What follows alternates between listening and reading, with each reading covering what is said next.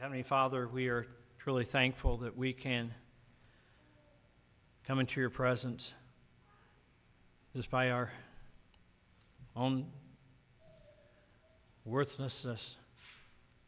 We have no right, but yet through your mercy and your grace, you have given us the opportunity, the privilege, and the power to be able to come boldly to the throne of grace. Guide, direct now, Lord, with these different requests we put before you. I pray that you'd work in our lives and challenge us and help us. Help us, O Lord, to be a light to those around us. Help us as we focus on missions now, that you give us wisdom. Guide, direct now. Touch our lives. Help us. Pray just again for these different requests. Pray you'd work in each and every case. Have your hand upon us. Be at the service ahead, for I ask these things in Christ's name and for his sake. Amen. All right.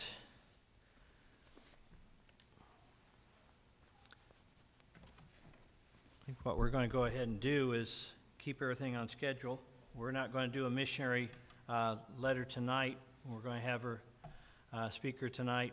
So we're going to go ahead and do a song, and I think our song leader will be here in just a moment, but we'll go ahead and get started tonight. Let me grab the book.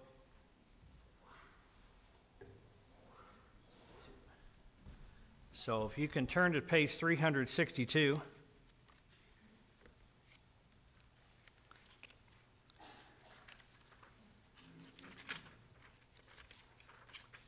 Rescue the Perishing, 362. Okay, guess that wasn't Ryan. All right. Anyway, why don't you stand and join me? 362, Rescue the Perishing. We'll plan on doing all four verses. Get it now.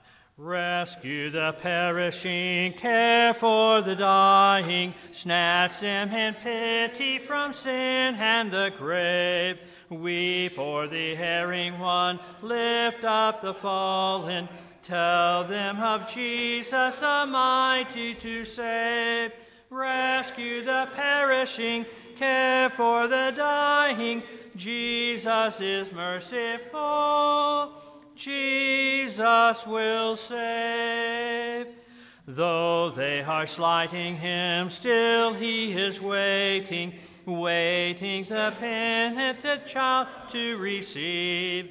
Plead with them earnestly, plead with them gently. He will forgive if they only believe. Rescue the perishing, care for the dying. Jesus is merciful, Jesus will save. Down in the human heart, touched by the tempter, feelings that buried that grace can restore. Touched by a loving heart, wakened by kindness, chords that are broken will vibrate once more.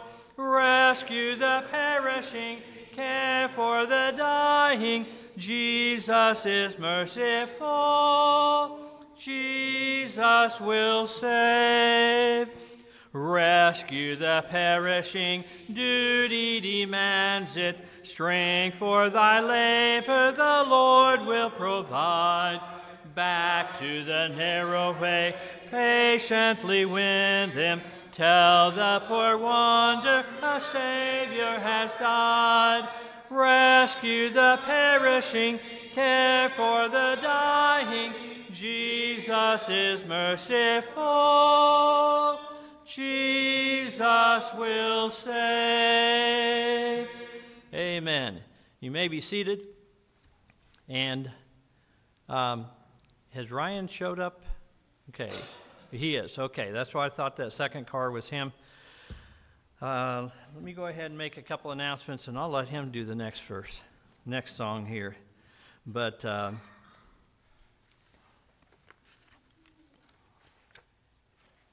just a second.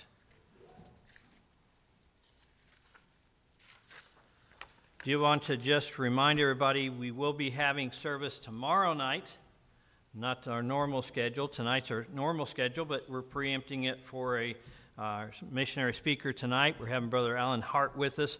Look forward to hearing from him again. And then tomorrow night we have Tad LaGrosse that will be with us, 7 p.m. Tomorrow night here.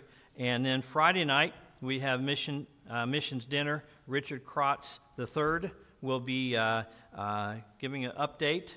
He's in town and able to get him to come. He's going to come be a part of that. So remember, last chance to sign up here. Give us a good count on people. Well, I guess tomorrow night, we need to get a count on how many people are attending and try to line up the potluck. Be sure to sign up for that. And then, if you can, would like to present Richard with a love offering that night. If you can help join us with that, greatly appreciate it. And then next Sunday, we'll be doing Faith Promise Mission Sunday. We've got the new Faith Promise cards ready to go. And thank for Stephen and Gina for helping with that. But got Faith Promise ready to go, and we'll be focusing on Faith Promise during the Sunday school hour, and I'll be also preaching the morning service and focusing on that. So be sure to be there and be a part of that. Again, daylight savings time is going to change this weekend, so you'll get an extra hour, so you can sleep an extra hour, or you can just leave your clock alone and come early for Sunday school. Yeah, that's okay with me too. So either way, come be a part of that, and the rest of the announcements we'll catch up on. But I want to focus on those for the mission. So with that said, we're going to go ahead and let me get. Okay, that's the easy one. We'll just do this one a cappella too. I don't know what happened there. But 377 is Set My Soul Afire. 377, Set My Soul Afire. Just has 3 verses on this one, I think, but hopefully that's what you have back there. Set my soul afire. Set, okay. When you're ready, everybody got eyeballs? I'll let you sit down if you sing out, okay? Set my soul afire, Lord, for thy holy word. Burn it deep within me, let thy voice be heard. Millions grope in darkness in this day and hour. I will be your witness, fill me with thy power. Set my soul afire, Lord, set my soul afire. Make my life a witness of thy saving power. Millions grope in darkness, waiting for thy word. Set my soul afire, Lord, set my soul afire. Set my soul afire, Lord, for the lost in sin. Give to me a passion as I seek to win. Help me not to falter, never let me fail. Fill me with thy Spirit, let thy will prevail. Set my soul afire, Lord, set my soul afire. Make my life a witness of thy saving power. Millions grope in darkness, waiting for thy word. Set my soul afire, Lord, set my soul afire. Set my soul afire, Lord, in my daily life. Far too long I've wandered in this day of strife. Nothing else will matter but to live for thee. I will be your witness, for Christ lives in me. Set my soul afire, Lord, set my soul afire. Make my life a witness of thy saving power.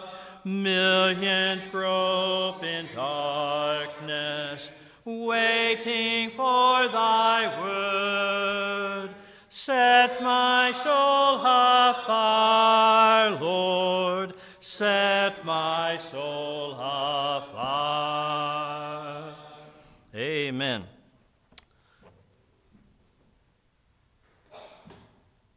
My purpose is to get to the preaching. We're going to do very similar tomorrow night. We'll have just a couple songs and get right into the preaching. This time I'd like for Brother Alan Hart to come, and looking forward to hearing from him again. We've developed a relationship here the last couple of years. We met him at a conference and just blessed and looking forward to it. He has been a long-time missionary in both Portugal and in Mozambique. And yes.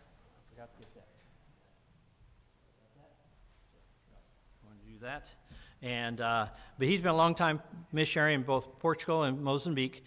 He's been back up here for three and a half years, and been a blessing. He's been able to speak for us a couple different times already, and I enjoy his fellowship. And whenever we get together for lunch or something, I enjoy just getting to pick his brain and talk to him about things from a missionary's point of view.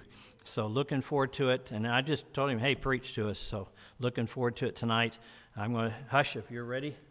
We're going to turn it over to him. Amen. Trying to get myself wired up. Okay, yeah. You want it on? It will be. Yeah, there you go. Yep.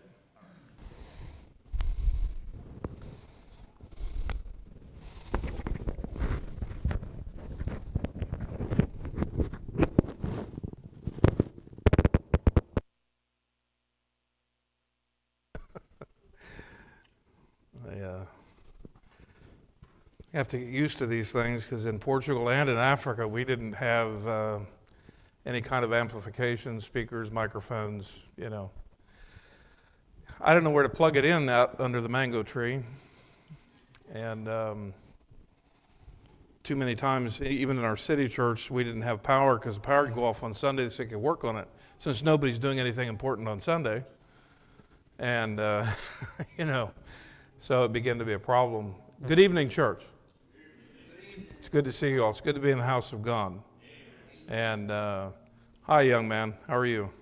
I know who you are. I'll recognize everybody. You look familiar, too. It may just be the beard. Do you have a number under you somewhere? Like post office or something?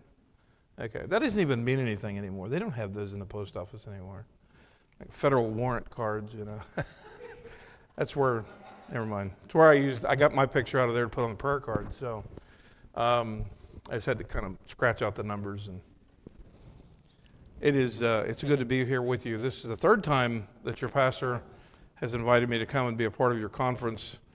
And of course, last year I saw the building.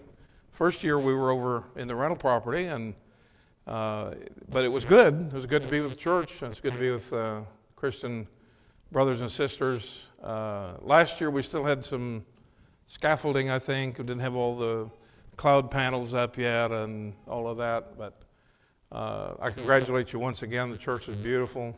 And, you know, God is good all the time. And I am, in heart, I think I'll probably always be a missionary.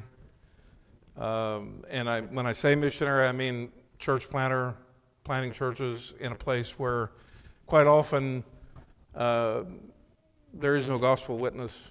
I've been in places where people had never heard a clear presentation of the gospel. A number of the places we went to in Africa, people just didn't know. And even though there were churches in the country and maybe even the same province like state, you can imagine if the closest preacher was, halfway across the state or towards Colorado or something, if it's halfway across the state towards Missouri, it's not very far. We drove over from Raytown, so I know it's not very far, but you go out to Hays, and Hays is a little ways from here, And if you promise not to tell anybody, I'll let you know that I was born here in Kansas City, Kansas. In fact, we lived on South 47th Drive, which I think is not that far from where we are right now. And, just make sure that you don't tell anybody. So people in Missouri will revoke my exit visa for me to come over here into Kansas again, And so, thank you. Amen. Revoke it. Don't let him back. I know who my friends are, brother, But we are very thankful. We had a missionary in our church over we're in Kansas City, but we're just on the other side of the stadiums. Blue Ridge Cutoff is the Stadium Drive, and we're the next road, north-south road, the next road to the east. So we're just over there, and we had a missionary to Thailand. He's been in Thailand some 32 years, I think he said. I've known him for 20 years. And doing a great job. And I'm very thankful for those who are willing to dedicate their lives. Unfortunately, we have a lot of folks that go for a year and come back, but I'm glad for some that have dedicated their lives and just stay. And I'm very thankful. It's a good testimony to me now that I'm a pastor to know that there are men that will take their families and they will go to die on the field. And I hope they don't die on the field. I hope they get to come back and, eat Fritos once again. But it's good to know that people are dedicating their lives still to the endeavor of missions, church planting churches in communities. And you'll forgive me my very narrow bias. Please forgive me. But to me, a missionary is someone who's planting a church. And I know the word missionary, I only have one Bible in my library that has the word missionary in it. And I wrote it there because they were trying to take my Bible away. And I said, no, this is the missionary's Bible. So I wrote missionary in the front cover. And that's the only one that has it. So we have to be descriptive. Let me ask you a couple of questions to get going here. And I'm watching Mickey Mouse with his hands up there on the wall. I really don't have glasses on, so if it gets close to 9 o'clock, somebody stand up and wave at me, okay? Joking. Let me ask you a couple of questions tonight. Are you involved in the church's program of evangelizing the world? Now, I don't want answers.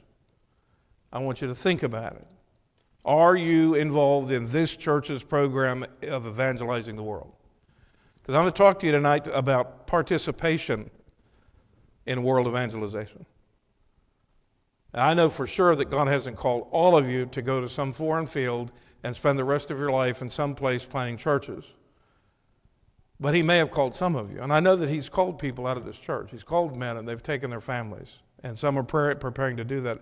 Are you involved in evangelizing the neighborhood of the local church? Now, you might not live right here down the street. You might not live on Outlook, or you might not live right here in the neighborhood, but are we evangelizing our neighbors in the work of this church? Good question for us. What are we doing to help get the gospel to the people who have not heard? Whether they're in Kansas City, Mission, or whether they're across the world somewhere. What are we doing?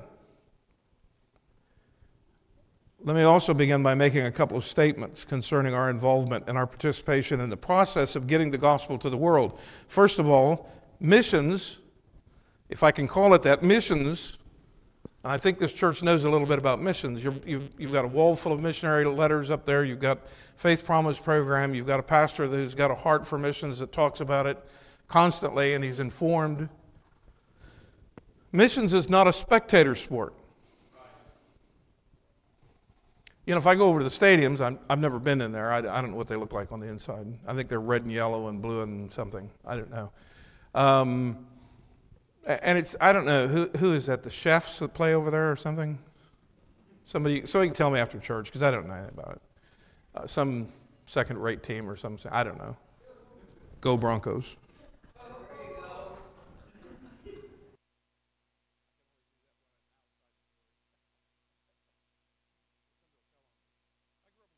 So, there's a bias here. Missions is not a spectator sport. Listen, when I go to the football stadium and I pay whatever, I don't know, $250 to sit in the nosebleed section and $15 hot dog and a $20 Coke or whatever it is, I'm a spectator. Even if I was to put a cheese on my head, I know that doesn't go here, but those are cool hats, the cheese head hats, I'm still a spectator. I don't affect what goes on. The quarterback doesn't look up and go, "Hey, hi, oh, you're here, you're cheering for me, thank you, I'm going to play better now."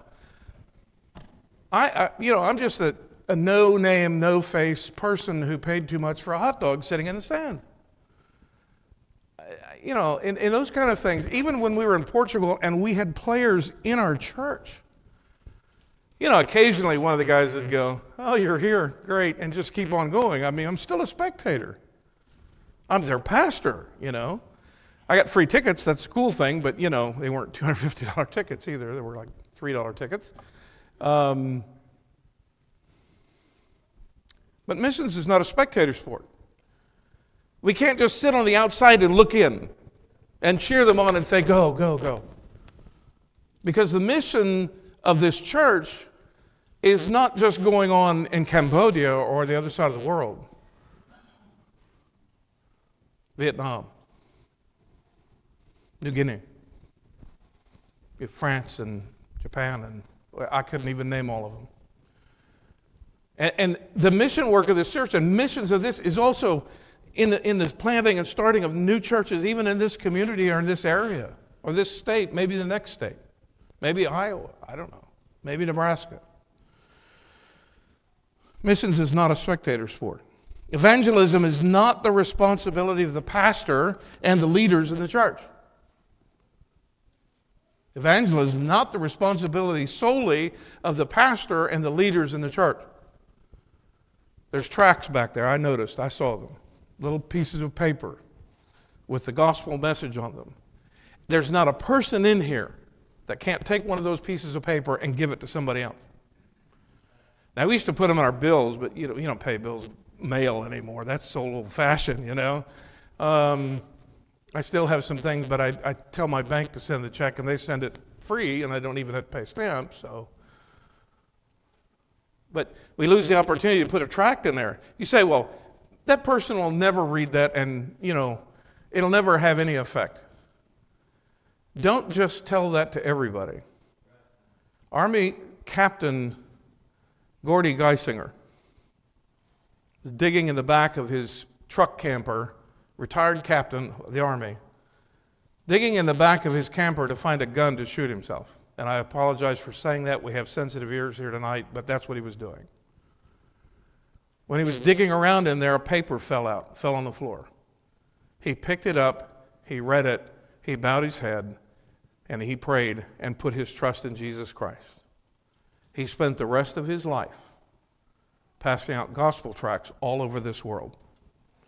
Somewhere above 10 million gospel tracts by himself.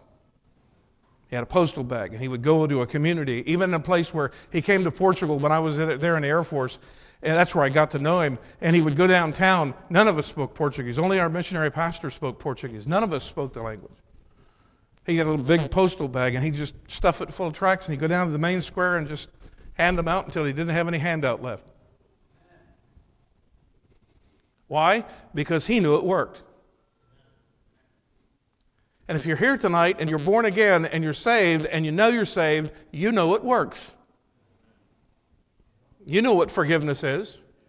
You know what redemption is. You know what justification is. And if you don't, you can get a dictionary, remind yourself, sometimes we let those things slip, but we know what it means to be saved if you're saved tonight. So you can tell somebody else. Don't say that you can't do anything. Don't say, "I can't do anything."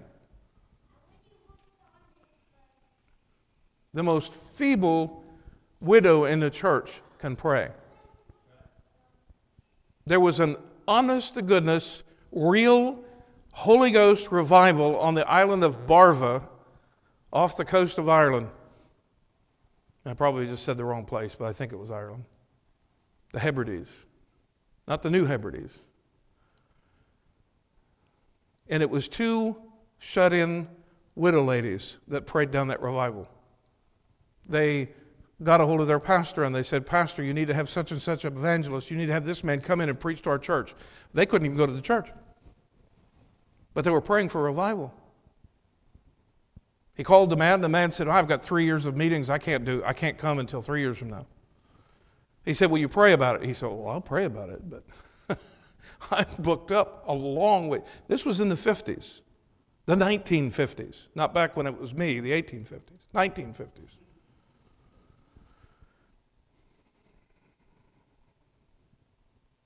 He prayed about it, and they prayed about it. And he came back, and they said to the ladies and said, "He's booked up, he can't come." He said, "You just keep talking to him."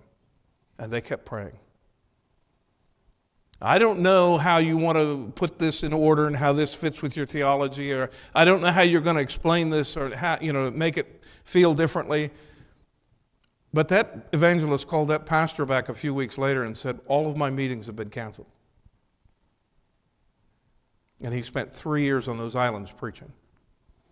The first night they preached, and he preached an evening service. Now this was the kind of thing we did in Africa. We had 6-hour church service, okay? I'm not going to do that. I know when I'm supposed to stop. They preached, they started at 6 in the evening, and at midnight they tried to go out the doors, and they couldn't get out the doors because 600 people were up against the doors out on the street in front of the church and didn't know why they were there. They just had an impression they should go to the church. That revival started for 3 years because 2 widow ladies prayed. That's all they could do. But they did what they could do.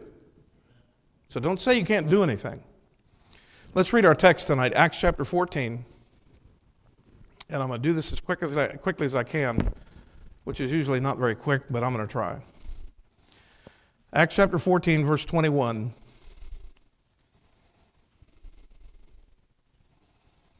Paul has just been stoned to death, and the disciples stood around him in verse 20, and he rose up and came back into the city. Verse 21, it says this, Acts 14:21, "And when they had preached the gospel to that city and had taught many, they returned again to Lystra, to Iconium, and Antioch, confirming the souls of the disciples and exhorting them to continue in the faith, that we must through much tribulation enter into the kingdom of God. And when they had ordained them elders in every church and prayed with fasting, they commended them to the Lord on whom they had believed.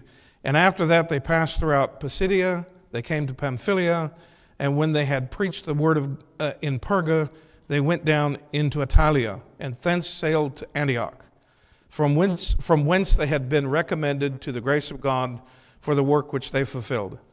And when they were come, and they gathered the church together, they rehearsed all that God had done with them, and how he had opened the door of faith unto the Gentiles, and there they abode long time with the disciples." Now, one of these days, because you're sending out missionaries, one of these days, one of your missionaries is going to come home and he's going to do just that. He's going to tell you how God opened the door of the gospel to those people, and how people were saved, and how people were transformed, and how a church was established. He's going to come back and do that. You don't have to be in Antioch for this to happen. Just to review up until this point, we see that in chapter 13 and chapter 14 is what we call the missionary cycle.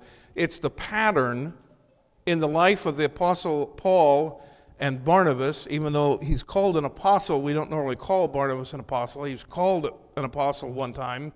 We don't really call him that. And we don't call these guys missionaries because they were called apostles, and we kind of don't know what to do with them, really.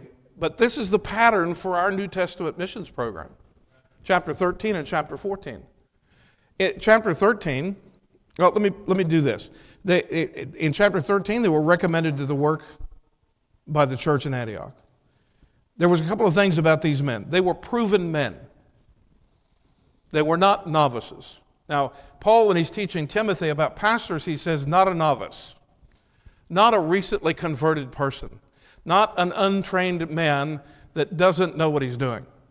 These men were proven. Why? Because the Bible said that they were teaching and they were busy about serving in the church in Antioch. Now we know both Barnabas and Paul, or Saul at this time, we know if we read the story in the book of Acts up until this moment, they've been busy about spreading the gospel. Barnabas may not have been a big A apostle, but he had been involved in getting the gospel to several areas. We see this. They were proven men. The Holy Spirit called them. The Holy Ghost called them. The church recognized the call of God upon them. And by the way, you know why I'm telling you these things? Because these things are important. The next time you have somebody stand up and say, I want to go to the mission field. Well, do you want to visit or you want to be permanently there? Because some of us get to go and visit a mission field. Last year in November, right around this time, we were on our way or just came back from Portugal. We were on our way. Yeah, right after that, we went to Portugal for 2 weeks. And we got to visit. Now, the missionary we visited is now home. She's on our church, and she's married to one of the young men. She got married 3 weeks ago. Married to one of the young men in our church. But she spent 15 years there serving the Lord. But the Spirit of God called them, and the church recognized the call of God. Do you know what? I know one thing about calling into the ministry is usually the person being called is the last person to really get the message. Usually it's pretty evident. Everybody's looking around going, I wonder when he's going to wake up. I wonder when he's going to realize that God has called him. Because it's already changing his life. It's already doing things in his life. He's already getting busy and changing the manner of way he does things and think about things. And God's already working in his heart, and the rest of us are going, okay, there's another one. He's going to be a preacher. But it's important that the church recognizes the call, and they did. But we see also that the church and the Spirit sent them. The church sent them away, and then it says the Spirit sent them. We cannot attempt to do spiritual work without the presence of the Holy Spirit. I mean, that's like going out and sitting in your car expecting it to move somewhere with no gas in it. Or maybe the engine's not even there. I mean, some things are necessary. Motive power is necessary, whether it's electric or gas or diesel, or if you're old enough, maybe you have a charcoal burner. They used to use charcoal in trucks too, you know, but there might be some places in Africa they still do. I don't know. The Spirit of God and the church sent them. They went out through the island and nation of Cyprus and then into southern Asia Minor. They preached the gospel. In Cyprus and Salamis they preached the word. In Paphos they preached. They were opposed by Elymas the sorcerer. They preached into Asia Minor, which we call Turkey today. You know, Cyprus sits up in that northeast corner of the Mediterranean Sea, and they came down there. By the way, why did they go to Cyprus? Did you know that Barnabas was from Cyprus? That's interesting. There are little bits of things like that. You kind of have to put it together because it doesn't say in the beginning of the Acts. Now, when you get to chapter 13, remember that Barnabas is from Cyprus. You know, you have to kind of read the whole book and put the bits together. They came to the other Antioch, the one in Pisidia, not the Antioch in Syria where they were sent from, but the other one. They preached in the synagogue, and the Gentiles also desired to hear the gospel. The unbelieving Jews stirred up opposition against them. We know what happened.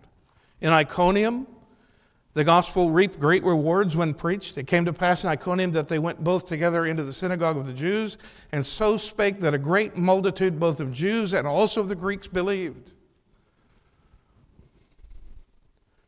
They came to Lystra and Lycaonia, the city that long remained in Paul's memory. They healed a lame man, and Paul was stoned and left for dead. Derbe, the last city on his journey, their stopping point. And when they went back, they started back to Antioch. So here's the pattern for evangelism, for church planting, for doing the work. And why do I say this? You say, well, that's all nice, but I'm not doing that work. It's good to know that a large portion of what the church does financially, you know what's happening with it. Transparency is a good thing. You say, well, it's enough for me to know it's missions, and if I've got this thing I know about missions, and that's enough for me. You're just not curious. I want to know every little bit. I want to know all of it, you know. And who said that you're not involved in a church plant? You know, all of a sudden you might have one of your members or somebody new comes in and they say, I want to plant a church over in the next city. And then pastor says, why don't you go and help them? And you go, I don't know a thing about it. Well, you would if you read Acts 13 and 14. They contacted people with the gospel. They preached the gospel. They preached the word of God. Acts 13:32, Acts 14:7, 21, 25. Although mention is not made anywhere, we know that they baptized the converts. It's hard to imagine that they would ignore the clear teaching and the commission given to the apostles in Matthew 28. I just can't believe that it doesn't happen. You say, well, it has to say it or they didn't do it. Well, there's a lot of things they did that doesn't say. How did they get from Cyprus up to Turkey? Did they swim? Did they get in a whale? That happened once, you know. And pretty much in the same part of the country, the water too. It's not too far from there because Nineveh is just east of there. So although mention is not made, we know that they baptized people. They would not ignore the command of Christ. You know, in Matthew 28, there's 3 parts. Teach all nations, make disciples. That's what we're to do, teach the gospel. Make disciples of all people in the world, not according to geopolitical map lines. You know, these map lines, almost none of them were there when Jesus was on the earth and when the apostles went. They would say, you're a missionary to Mozambique. Where's Mozambique? It's in Africa. Where's Africa? Oh, yeah, that's right. I know where Africa is. So you're talking about Libya? No. Libya is only about 4,000 miles away and still Africa. Big place. It's not geopolitical map lines. It's people groups and languages and cultures. You can be in Mozambique and learn a language and not be able to go 50 miles up the road and talk to those people because those are different people. Even they're all Bantu stock from 900 years ago, they were all Bantus. But 50 or 60 or 70 miles up the road, these people that speak Shisena, that are Masena people, they don't speak Nyanja or Nyungwe, I should say. Nyungwe. I don't speak Nyungwe. I know one guy that speaks Nyungwe. It's the only guy I know. He's an army sergeant. He was in our church. And if he spoke it, I would say, okay, that's the same thing as if you said, you know, Maku or Makund or, you know, any of the other languages. You know. Even though I say I'm a missionary to Mozambique, there's a lot of people I find it really hard to reach because I don't speak their language.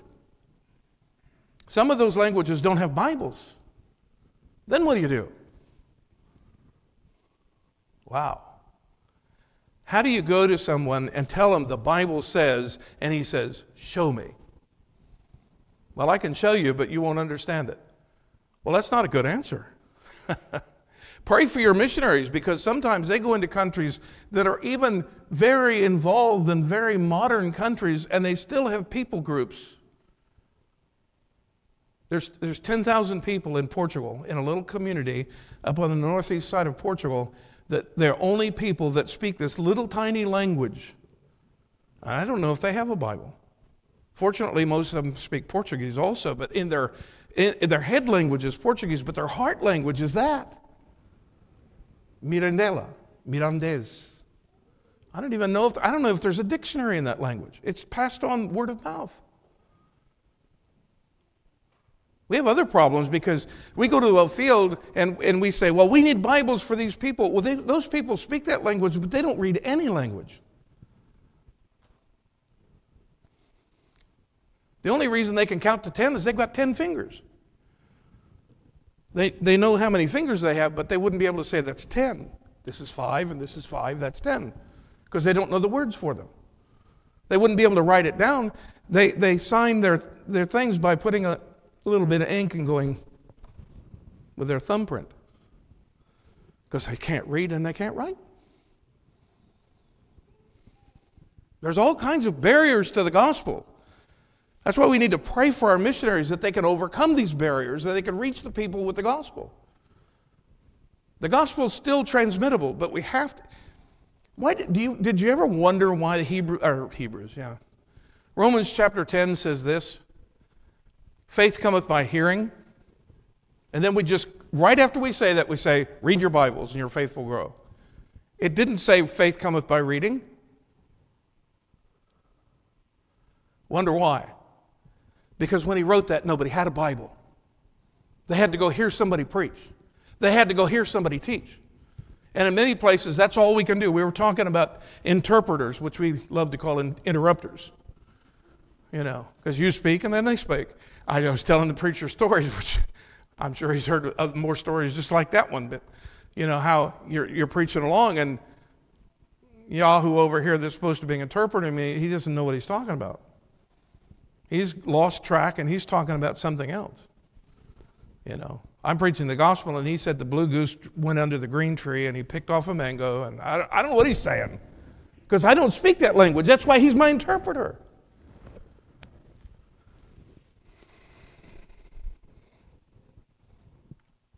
We have to go to all nations and preach the gospel, baptizing them, teaching them all things.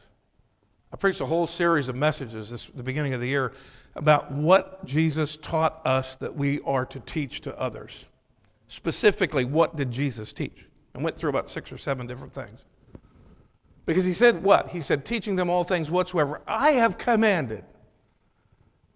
That's what we're supposed to teach. We're not supposed to teach our ideas. We're not supposed to teach what we think. I realize that we have to put this all together and be able to make sense out of it, 3 points in a poem, and I understand that. No poem tonight, sorry. We're supposed to teach his message. And when we're not teaching his message, we don't have any guarantee of the Spirit of God working in somebody's lives and changing them because of the message. We have to get on his message. We have to get on his program. It's not about getting God on our side. It's about us getting on his side. So it's his message. It's his program. He commanded the church to go into the world and preach the gospel to every creature. They encouraged those that were saved. They contacted people. They were baptized. They taught them. They encouraged those that were saved to continue, confirming and exhorting. They established leadership. That's why it's important the men that we send out as missionaries are men who can establish leadership. Now, if you think that there's some other pattern that, if you want to come up with it, you take that up with the Holy Ghost and with Paul. You talk to God about that, because I'm just telling you what the Bible says. And I have no problem with what the Bible says. You say, well, that's because you're a man. Hey, I can tell you what Curtis Hudson said. He said, I love women. I'm half woman. My mom was a woman and my dad was a man. I'm half woman. I don't say things like that, but he said that, I spent the better part of my life. I'm over 48 years with that lady right there. Don't tell me I don't like women. But let's do God's work in God's way. So when we send these men out, we have to send them out capable of actually establishing the church and putting leadership into place and being able to teach them. And, 2 Timothy 2:2 was our verse for our training institute. The things that you've heard of me among many, this is the same commit thou to faithful men who will be able to teach others also. 2 Timothy 2:2. It's really easy to remember, 2:2, and just Timothy, okay? They entrusted them to the Lord on whom they had believed, and they reported back to the church that sent them. Yes, the apostles suffered opposition, stoning, assaults, but as Paul wrote to Timothy near the end of his life, he said, but thou hast fully known my doctrine, my manner of life, purpose, faith, long-suffering, charity, patience, persecutions, afflictions, which came unto me at Antioch and Iconium and Lystra, what persecutions I endured, but out of them all the Lord delivered me. And yea, all that live godly in Christ Jesus shall suffer persecution, Paul said. You see, they confirmed the souls of the disciples, exhorting them to continue in the faith, in spite of tribulation, in spite of persecution, continue in the faith.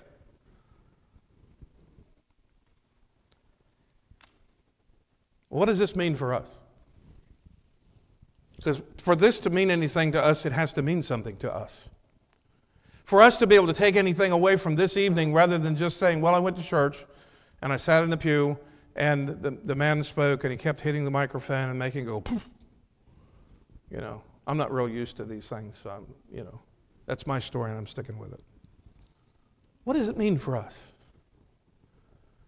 For individuals, it means this: we must be born again, saved by believing the gospel. I like to stick with Bible terminology. And I read tracts, and about half of them I just put back down. Because they use jargon. Well, just accept Jesus in your heart. Well, what does that mean? Do I think that in the saved person that Jesus is in their heart? Yes. We have promises about that. Colossians. He dwells in our hearts by faith. But where in the Bible did Paul say, now all of you accept Jesus in your heart? What does he say? Confess with your mouth the Lord Jesus and believe in your heart that God raised him from the dead and thou shalt be saved. That's Romans 10:9. See, I can deal with that. That's right there on the surface. That's easy for anybody to pick up. You don't have to mine it. You just look down and there's the jewel and you just pick it up and take it home. See, stick with what the Bible says. Then we have a promise that God will use it. Because he said his word is quick and powerful and sharper than any two-edged sword. Not my word. Not the preacher's word. Not the deacon's word. Not somebody. This is why I keep telling people. You go out and you start talking to people and you've been taught, so many people have been taught to go soul winning and give their testimony of how God saved them. Now, a couple of times Paul did that before a king where he had to answer for his behavior. And he never got away from that moment when Jesus saved him on the road. Well, I'll tell you, King Agrippa, I was not disobedient to the heavenly vision. Festus told him, he said, I think you're crazy, Paul. In different words, but he said, much learning hath made you mad. I understand that tomorrow night, I've got one of my last classes in my master's degree, and it's making me mad. Crazy mad, not angry mad. We must be born again, baptized and participating in a good local Bible-believing church. And you're here on a Wednesday night, I suspect you got most of that right. But if you're not saved, let me tell you, this is a missions meeting. This is about you. Because you're the object of the gospel. You're the object of God's love. For God so loved the world. That's us. That's everybody. He didn't love the planet. He loves his creation in a general way, but the world that his son died for was the world of men and women, boys and girls. As individuals, we must find our place in the evangelistic program of the church and get busy about helping to reach others for Christ. I told you, participation in world missions. As a church, we must be involved in the same work as the missionary. Preaching the gospel, bringing others to the saving knowledge of Christ and faith in Jesus Christ, baptizing them, teaching them all things, teaching the church to reach the world. As a church, we must be involved also in the mission projects and evangelistic projects that fit the biblical pattern. I've met a lot of missionaries, good people.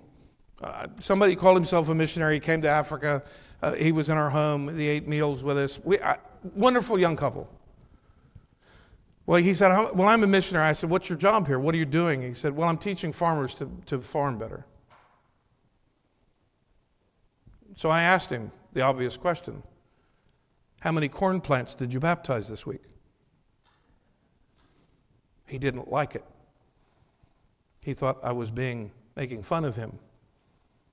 Please don't tell him. I was making fun of him. Why? Because he didn't get it. He plowed right off into the next field.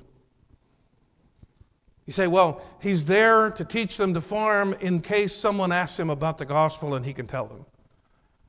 Well, that's a roundabout way to spend $8,000 a month and live high off the hog and just line up with everybody else and say, I'm missionary. Well, what did you do?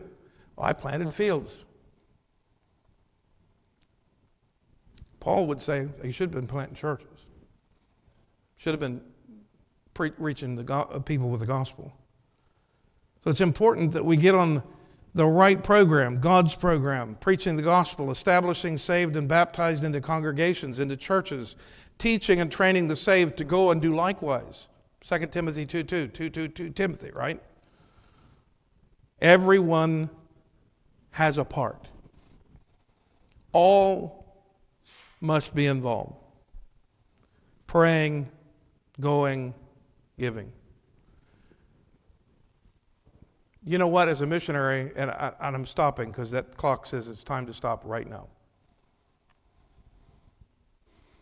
As a missionary, I didn't choose which one of those that I would do. I did all three. I went, and I prayed for others. And I gave missions money to other people.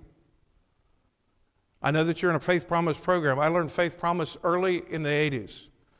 When I came out of Portugal, out of the military, and went to a church over in Ohio where I was trained, and they taught us Faith Promise. Kathy and I didn't hardly know anything about it. We were still just trying to get giving down at all. But we decided to pray about it, and we came up with the same figure after we'd pray about it, and we said, well, we'll do that.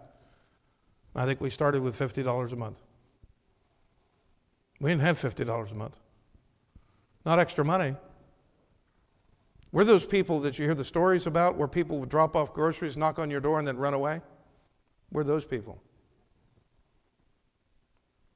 God had to take care of us. There was just too many times when the kids would sit down at the table and Mom would just look at them and go, I don't know. I'm sure we'll eat something. I just don't know what it is. No stove, no refrigerator in the house. Cooked on a little 2-burner stovetop thing. Had a cooler of ice sitting over there in the corner.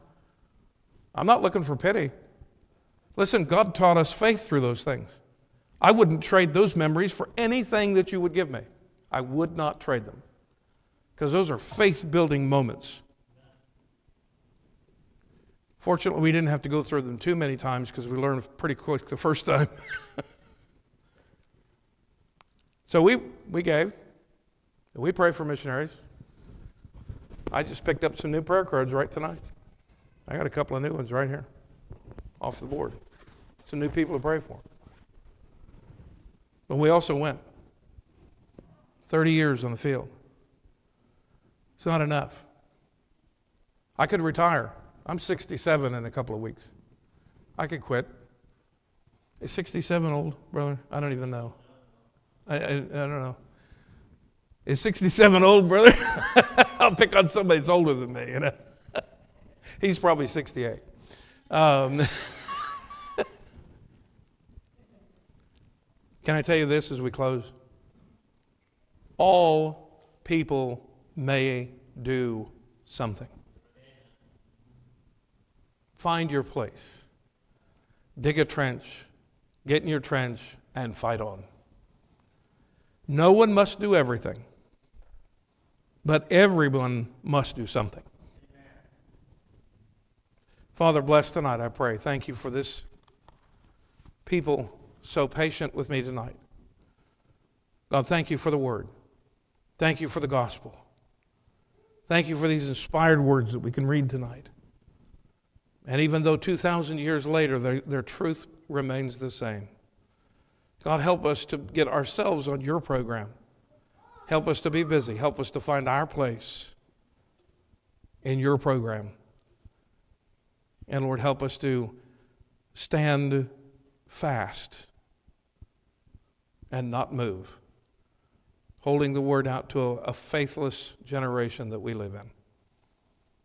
God, I pray that you'd continue to work in our lives. In Jesus' name, amen. As our heads are bowed just for a moment, I'm asked the pastor to come to the pulpit. I don't know how you want to close tonight, preacher, but with our heads bowed and our eyes closed, just consider the message. Ask yourself the question, where my place is. And then ask yourself, am I in my place? Preacher, would you come, please?